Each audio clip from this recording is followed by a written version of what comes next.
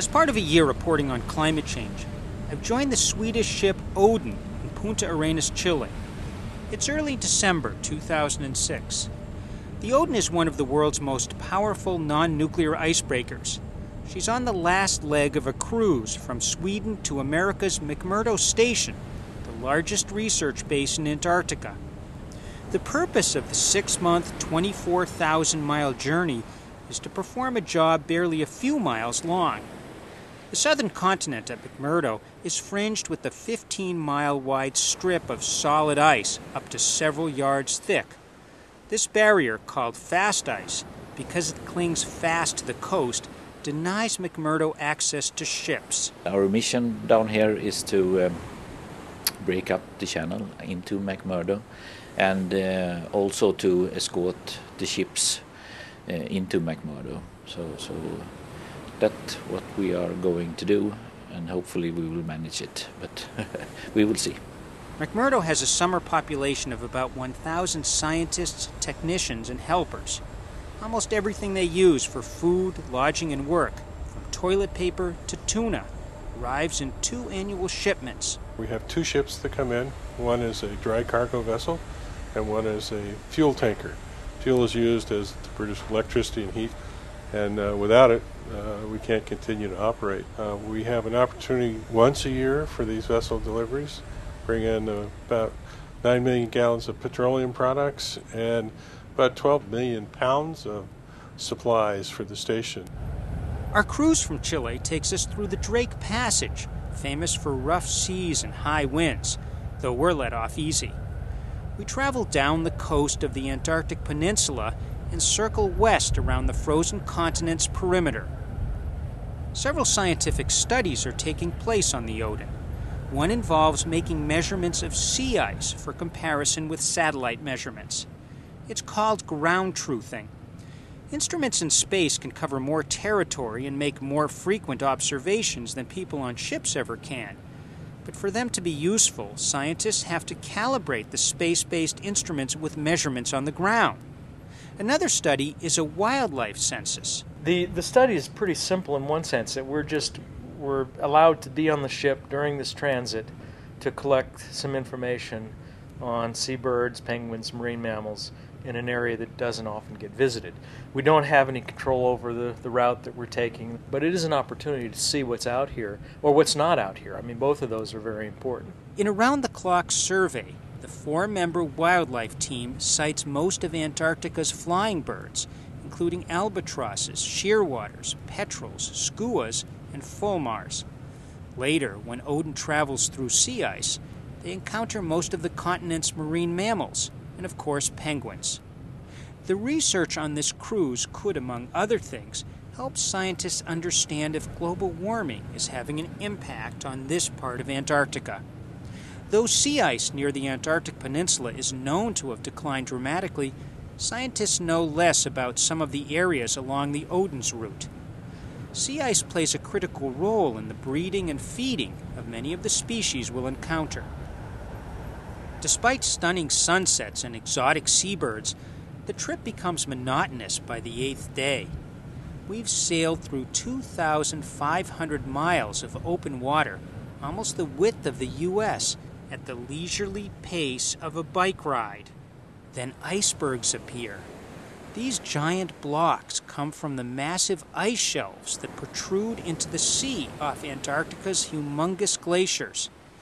Such bergs can be hundreds of feet thick and tens of miles across. Our route steers clear of any that big. Even so, we sail by some probably much bigger than the iceberg that sank the Titanic. Chief Officer Matthias Peterson assures me we're perfectly safe.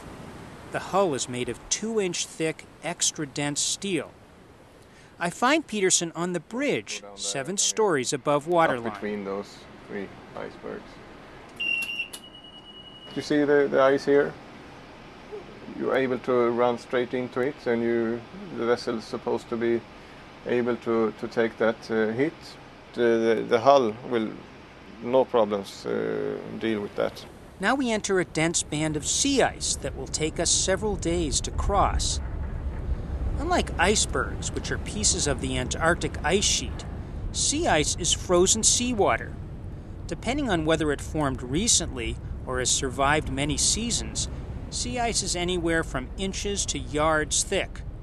At first we see only scattered chunks. Penetrating deeper, we encounter patches stretching beyond sight. Today, right now, we're just surrounded by really, really large crust of frozen. Here's a seal here. The wildlife team snaps shots of crab-eater seals, partly to document gashes in their hides, evidence of close encounters with their predator, the leopard seal. This one seal, we can confirm what it is. I had imagined sea ice as a smooth, glittering plain, but it's not like that. It's actually formed from chunks, or flows, of every size and shape. Wind and currents constantly reorganize the pieces. Ridges rise up where they clash. Sinuous waterways or leads appear where they break apart. There are more icebergs here as well. Some, flat-topped with sharp edges, are like pieces broken from mammoth crackers. These sheared off the continent recently. Other ones have been drifting for years, eroded and fractured. Some have fanciful spires and turrets, like the sagging ruins of a long-lost city. That was a ridge over there, so we just went into it, and then we wait to see where it's going to crack, and you saw we were maneuvering the vessel into the crack. Matthias Peterson maneuvers the 13,000-ton Oden with a finger-operated joystick. I expected to hear a satisfying crack as Oden sliced 6-foot-thick floes in two. But that sound is drowned out by the rumble of the engine, the whistling of the wind, and the roar of the waves. What I do hear is the scraping of the ice against the hull, but that sounds like a clothes dryer full of sneakers. Peterson follows open water leads whenever possible, but sometimes there are no leads or they go the wrong way. He says crossing flows retards, but rarely halts the ship. Sometimes it's very hard to get through, and you have to go forward and you have to go back and you have to ram, and you ram your way. Peterson's attention shifts constantly from a bank of controls to several glowing radar screens The iceberg, to a pair of binoculars. that one that we see over there. He says navigating this terrain requires skill, experience, and patience. Sometimes you're supposed to avoid the ridgy areas and go to the smooth and even, just like this flow you see here. That one is very nice, that we will smash in no time. But sometimes it can be the opposite around. You should not go into that, you should go into the ridgy areas instead. And that you cannot see that really. You have to feel on the ice, you have to get into it and predict how it's going to be. Finally, in late December, 2 weeks after leaving port, Oden has almost traversed the broad sea ice band and is nearing a new expanse of open water. Female and a pup. Soon we'll arrive at our destination, the thick sheet of fast ice that bars McMurdo's access to the sea.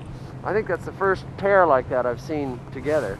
It's Christmas Eve day. I depart Oden for McMurdo by helicopter, It must be. The kids are together with the parents. Exactly. leaving the ship just as her real work begins. They're being unhappy about their Christmas presents, like all children everywhere.